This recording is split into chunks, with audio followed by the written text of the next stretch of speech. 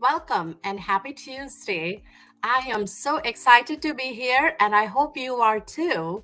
If you are joining this meeting, I know you are looking forward to taking NCLEX or thinking about next generation NCLEX and planning to come to US and work here as a nurse. Whatever your thought process is, I'm glad you're here. My name is Ansu. I am the director of NCLEX program at Avant. And me and my team help you prepare for NCLEX examination. Now, if you are somebody who's as fascinated and as curious as me about NCLEX and next generation NCLEX, we're going to have a fun time, okay, in the next few minutes. I know that a lot of you get nervous when you think about next generation NCLEX, and you are thinking, I better start studying now and get this NCLEX out of the way before the next generation comes, right? So I'm here to tell you that while a new process or change is nerve-wracking, next generation NCLEX is not as crazy of a monster as you think. If you prepare well, you can tackle this just like you can tackle NCLEX right now and today. As an international experienced nurse, you do have exposure to a lot of clinical scenario, right? NCLEX examination is administered to new graduate nurses in the United States. However, as an experienced nurse, you have been exposed to a lot of clinical scenarios than a new nurse have been exposed to. So you have that upper hand of that clinical expertise and critical thinking and clinical judgment, which is what next generation NCLEX is all about. Now you're thinking, Ansu is talking all about the case study and the next generation NCLEX, but I don't know what that looks like. So I have a really simple sample of the case study that we're going to play with today. So Mr. Dawson is a 63-year-old male with a history of congestive heart failure. Now, when you start reading this question, what should you be doing? From that first sentence itself, you're thinking about, what is congestive heart failure? What are some of the signs and symptoms I see in a patient with congestive heart failure, right? You should already have that wheel turning. And now he's admitted to the intensive care unit. You know that he's not doing well, right? His condition is deteriorating. He is breathless, right? Shortness of breath, restless, of course, with poor oxygenation. Decreased oxygen saturation, clearly he is symptomatic. Assessment reveals wheezing in the lungs, pink frothy sputum.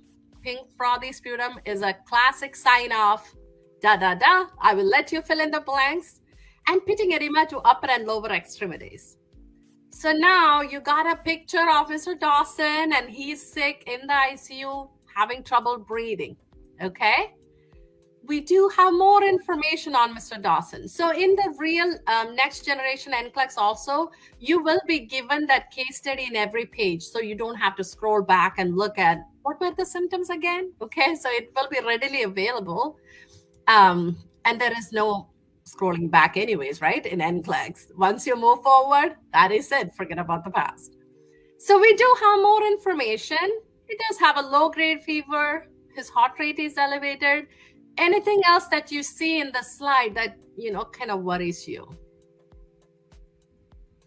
I'll give you a moment to look through the lab findings and vital signs to see is there anything that concerns you. So we have someone commenting pulmonary congestion. Pulmonary congestion, that's a great point, right? We have all the symptoms of shortness of breath, decreased oxygen saturation, your respiratory rate is going up. Great point. Anything else? Waiting to hear. We have lots of people saying hello.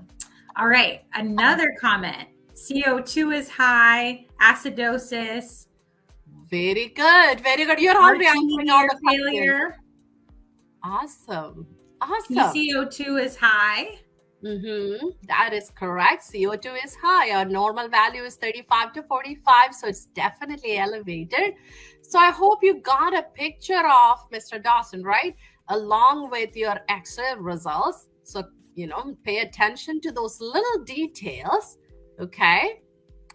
We are moving on to our first question. So that was just a picture of him in ICU with congestive heart failure. And some of you think there is pulmonary congestion. Some of you think he's acidotic. Some of you think there is elevated CO2. All that are great points.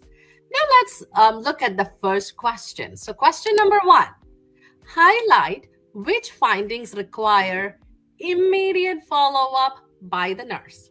So clearly this is a new style of question, right? So far you were not highlighting any answers. Well, here you go. The first type of next generation NCLEX question you got to highlight. So you got to tell me which one I have to highlight. Okay, so I'll give you a moment to give your answers, but tell me which areas needs highlighting. All right, we've gotten more answers since earlier. So right-sided heart failure, blood pressure. I'm just getting you up to speed. Okay. Oxygen is low, PO2 is low, low oxygen saturation, and CCF. So that is wow. I think we got it all right, but people forgot about that pink frothy sputum, right? Sign of pulmonary edema. So other than that, I heard everything correct. So let's see that. Respiratory rate, right? The heart rate and respiratory rate elevated. So you're worried about it? Go ahead and highlight it. You said the blood pressure is high. The patient is in fluid overload. Highlight it.